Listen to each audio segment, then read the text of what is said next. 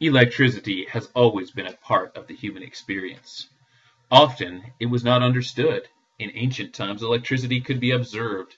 Lightning would come from the sky, strike a tree, destroy it, or somebody would pick up an electric eel thinking this is going to be delicious and receive an immense shock. This electricity, as we know it, to them was a mysterious force, stronger than most forces in nature, yet at the same time incredibly mysterious. Nobody knew where it came from. Nobody knew when it was going to arrive. This caused electricity to move into the realm of mythology. Many ancient cultures worshipped many different gods, and many of these gods had electricity that was tied to them. Many figures have been found with gods holding lightning bolts, predecessors to more commonly known gods such as Thor and Zeus. It was something that was out there, but that was unattainable for the human mind to be able to figure out. Around 600 BC, a Greek named Thales of Miletus made an important discovery. He found that if he took a semi-precious gemstone called amber and rubbed it with a piece of wool or fur, he could create a charge off of that. Now, it wasn't a big charge, it was just enough to lift the hairs on the back of his hand or to pick up light objects like feathers.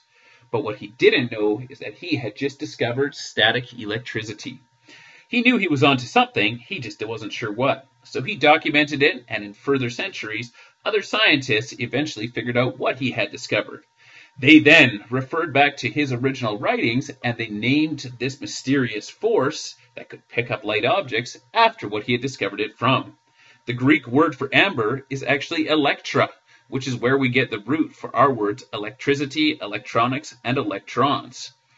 Thales of Miletus was one of the earliest forefathers of electrical work. During the 16 and 1700s, science was regarded as a form of entertainment mostly. Sure, there were interesting discoveries that were being made, but for the most part, people really didn't understand what was going on. However, there were some serious scientists out there who did make important discoveries and who documented them and tried really hard to understand them. And we owe our knowledge of electricity to a few of them. Back in 1600, William Gilbert, who was a physician for the Queen of England, discovered magnetism. He discovered charge, and he started to name electrical properties. In the 1700s, around 1729, Boyle discovered that electricity could be conducted along wires. In the 1730s, Benjamin Franklin was notorious for his death-defying experiment of flying a kite in a thunderstorm. And by 1745, a Dutchman named Peter von Munchenbroek created the Leyden jar, which is the earliest form of capacitor and was a way for people to be able to store electrical charge. Now, these oddities were used as entertainment. People would shock themselves off of the Leyden jar that von Munchenbroek had created, but the scientists themselves were still taking these forms of entertainment back into the lab and experimenting with them. They discovered that you could complete a circuit from a Leyden jar, and that circuit would then dissipate power. By early 1800, the very first battery was created by Alessandro Volta. And Alessandro Volta gives his name to the volt, our electrical unit of charge. The 1800s were a heady time for electrical development. Following Alessandro Volta's development of the battery, all of a sudden there was a portable power source that other scientists could use to power their own experiments. As a result, many scientists worldwide began experimenting with electricity. In France, André-Marie Ampère and François Arago confirmed the relationship between electricity and magnetism. Ampère's last name is our unit for current, the amp. In 1821, Michael Faraday in England developed the principle of electromagnetic rotation, which would later be the key to developing the electric motor. And in 1826, George Ohm from Germany defined the relationship between power, voltage, current, and resistance. He named that Ohm's law. By the 1830s, using his invention of an induction ring, Michael Faraday proved that electricity can be induced by changes in electromagnetic fields. Faraday's experiments about how electricity current works led to the understanding of electrical transformers and motors. However, he was a great theoretical scientist. Somebody else had to still put it into practice. That person was Thomas Davenport, who in 1837 invented the first electric motor, an invention that is used in most electrical appliances today. In 1841, James Prescott Joule showed that energy stays within an electrical circuit. A unit of thermal energy, the joule, was named after his discovery. By 1844, Samuel Morse figured out that electricity could be used to send messages a long distance.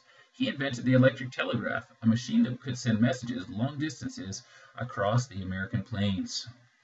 In 1878, Joseph Swan invented the very first incandescent light bulb. However, his light bulb burned out relatively quickly. Thomas Edison bought the patent for that and developed further work on the incandescent light bulb. By 1879, he had invented an incandescent light bulb that could be used for about 40 hours without burning out. This was the start of our electrical revolution. By 1882, using everybody's desire for light, Thomas Edison opened the Pearl Street Station, one of the world's first central electric power plants.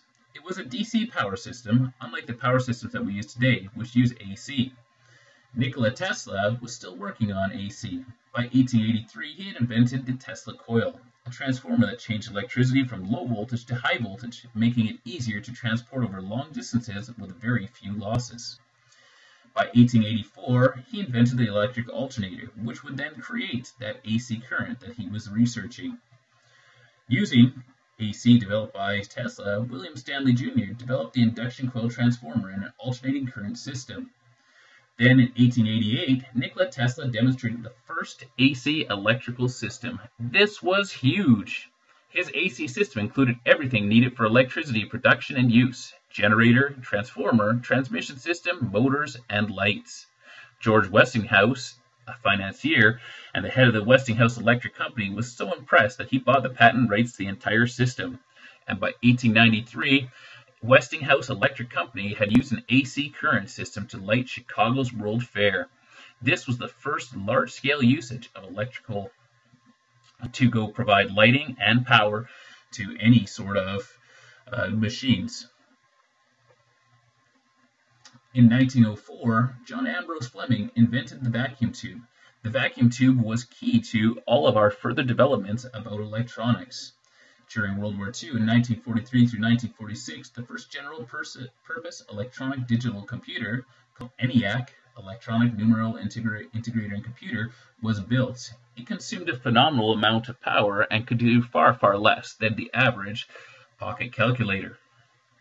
However, it was our very first computer. In 1950, John Hopps from Canada discovered that if a heart stopped beating due to cooling, it could be started again by artificial stimulation using mechanical or electric means. This led to his invention of the world's first cardiac pacemaker. By the 1950s, IBM had created the 701 EDPM, which was our first commercially successful general-purpose computer. From the 1950s through to today, there have been many developments, but most developments are happening on a microscopic level in electrons, in electronics, in computer chips, and speeding up all of our systems. We're no longer seeing the huge development of AC theory because most of the theory about AC systems has been observed under microscope or in lab at this point and has been written down. This electricity that we use every day around us powers our world, and someday, as an electrician, I hope you will help to use it to power other people's worlds as well.